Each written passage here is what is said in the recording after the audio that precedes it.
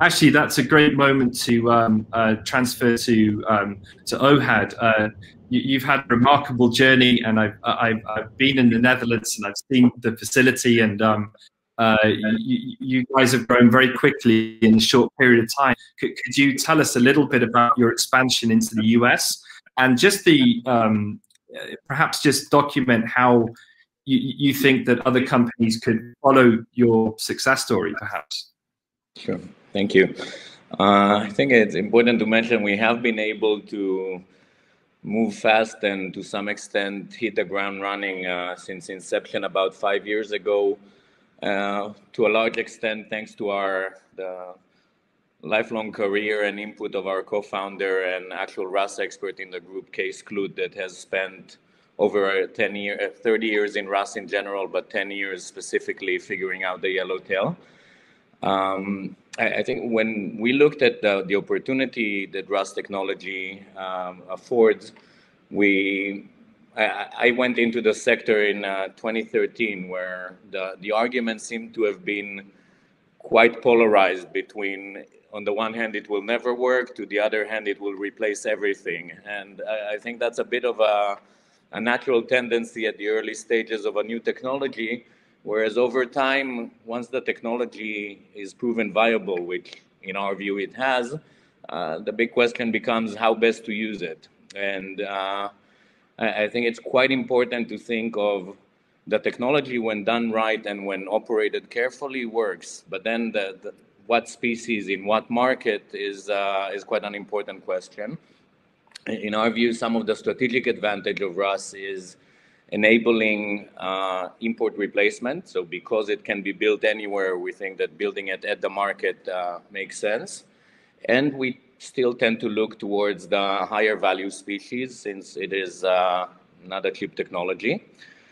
As far as with that philosophy in mind, we identified both Europe and North America as our target markets, since the yellowtail kingfish specifically is primarily produced in Japan and imported into these two territories.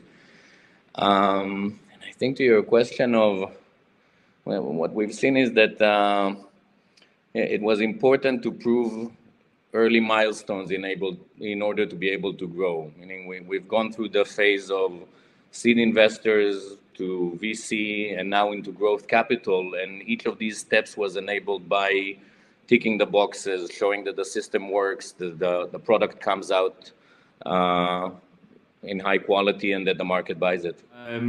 Now, Ohad, I would like to ask you, there's one question which I think you'd be a great person to answer. Will the future be dominated by a few RAS players that have access to the newest technologies in order to drive down their costs, or will we see more of a kind of atomized industry? I think that given the fact that you guys have had the experience of, building one of these companies to an industrial scale, you'd have a nice insight on this. Sure, thank you. I think it's helpful to look at previous developments in seafood, or to some extent general industry, where scale does matter. If you look at net pan farming, in the 80s and the 90s, it was an early technology that had quite some challenges, and it was more common to lose net pans to storms. As the technology matured and know-how was accumulated, I believe the 5 or 10 large players in salmon we know of today were the first to perfect operational excellence and build scale that makes it more difficult to compete with them. So overall, I expect that while the technology will over time become more accessible, the ones to build scale in the relevant markets will secure a sector leading position, almost like in any other technology or sector. And Ohad, I'm going to give you a couple of the tougher questions that we've got so far. I hope they're not too tough. Firstly, I think one question, you're the best, perhaps the best person to answer this as well. Is the market willing to pay premium price for RAS raised fish? I know I've seen you in action, marketing your fish, and I'd love to get your insights on that. Yeah. Well, while I personally feel sustainably produced local product deserves a premium. I do not see it as a business plan, but as a bonus. Meaning, I do think it's important when analyzing the right market product fit to assume you will need to be competitive. And of course, we have seen that our sustainability efforts, operating on 100% renewable energy, growing our fish without antibiotics, does open some doors that would otherwise be closed.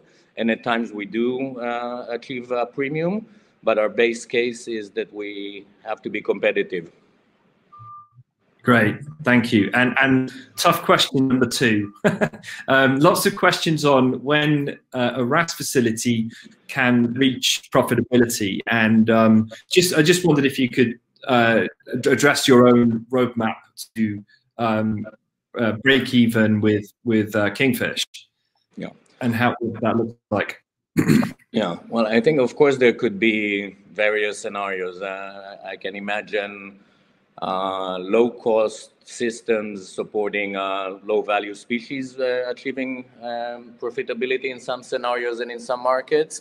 From our perspective, it was important for us relatively early on to focus on proving the unit economics, meaning we are currently in growth mode and are investing substantially in building up the personnel of the team. We have already 5 full-time employees in Maine and a hatchery running larval rearing for the future facility, but we constantly look at specifically the unit economics where we feel already comfortable with the prospects for profitability.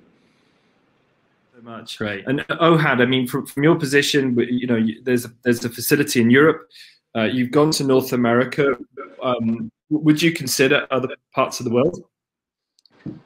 I'm sure there are more attractive markets to look at, but from a management attention standpoint, we've identified Europe and North America as our key focus, where yellowtail kingfish makes sense for us as the first product, but we are and will continue to be actively looking at potential additions within these markets as long as they tick the boxes of high value, import dependent, and perform well in our systems.